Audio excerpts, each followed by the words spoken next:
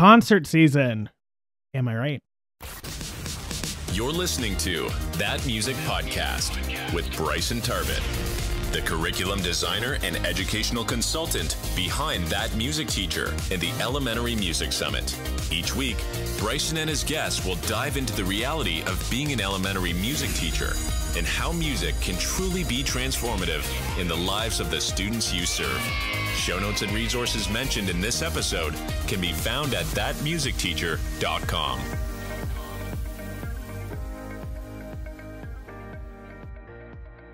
Welcome back to the podcast. This week, we're going to be doing a little bit of a progress report talking about performances. This month in the podcast, we've been talking a lot about the role of performances, how we can make sure that students are getting what they need to get out of performances, but also making sure we're doing it in a way that sets us up for success, sets our students up for success, while also kind of understanding and juggling the varying opinions and thoughts of all the different stakeholders, which is not easy. There's so much news to the performance side of things when we're thinking about, what has been done in the past. What does the community expect?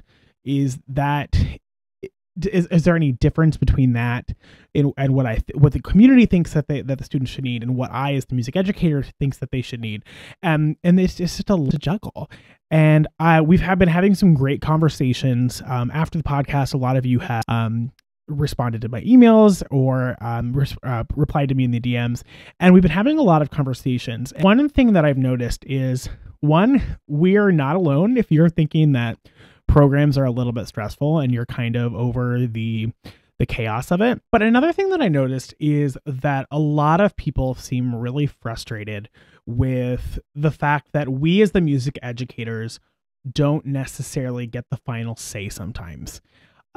Which again is an incredibly nuanced discussion, and there's a lot of different pieces that go into it.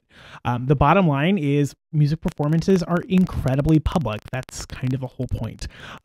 There are a lot of stakeholders that get to see what is happening in this performance. And if those expectations aren't all met, it is very likely you're going to make someone upset. It's just kind of how it goes. And, that might not mean that they are super mad or they're going to call for your resignation, but it might be as simple as they're going to communicate with the principal and say, hey, I think this XYZ, or maybe it's the administrator saying, yeah, that's not the way we've done it. And I get it. I understand that music education and the musical performances are kind of a part of just that elementary school experience a lot of the time. But the reality is they are music performances based in music education, and that should be coming from us as the music educators. I'm incredibly thankful that I have administrators that understand that I know what I'm doing, and they trust me in when I try something new or when I go against the kind of the norm of what's been done in the past. But I know that's not the case everywhere. I've gotten a lot of communication from you guys talking about how your principal says that you have to have this giant, Christmas performance every year, or, fourth grade always is going to do a whole on musical. And again, there's nothing wrong with that. There's nothing wrong with doing those types of performances. If that's what brings you joy, if that's what brings your students joy, it's when it's forced upon us that becomes an issue.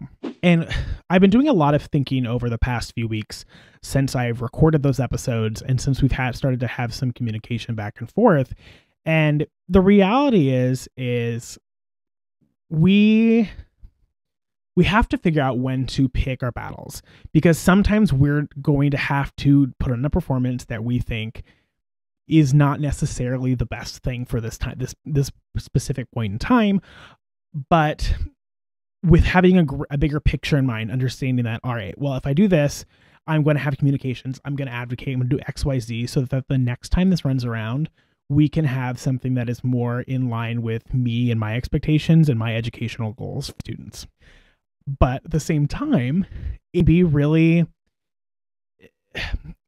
doing that performance. It can be really easy to get burnt out and to get really resentful. And one thing that I do want to caution you is, You can be upset with your administration. You can be frustrated with your community that is forcing you to do something you might not necessarily want to do or would do on your own. But we need to make sure that we are really being clear that the student didn't have a part in that. If we are being tasked, other duties as assigned to put on a Christmas performance, you can you can say no. You can say, "Don't, I think this isn't appropriate because XYZ," or "I think this could be better XYZ." But at some point, if you get a directive that says this is what's happening, we need to do what's best. And again, think about the future. But in that moment, how can we make that the best for our students at that moment? And if we're going in there grumpy and mad and really just not feeling it, the students are going to read upon that. They're going to get that. They're going to be able to feel that negative energy, and that's going to come off in the performance, and the students are going to not enjoy it as much. The students aren't going to feel as have that joyful music making. So I want to caution you that if you are in a situation that you are being asked to put on a performance that you don't necessarily enjoy doing, take a step back and try to leave the frustration at the door when you begin rehearsal. Obviously, we're going to have rehearsals where things are going crazy and we get a little frustrated. But when you're getting ready for a performance, I think the more that we can on, all right, this is the music making that's happening, and then work on maybe changing things for the next year or the next performance or down the line.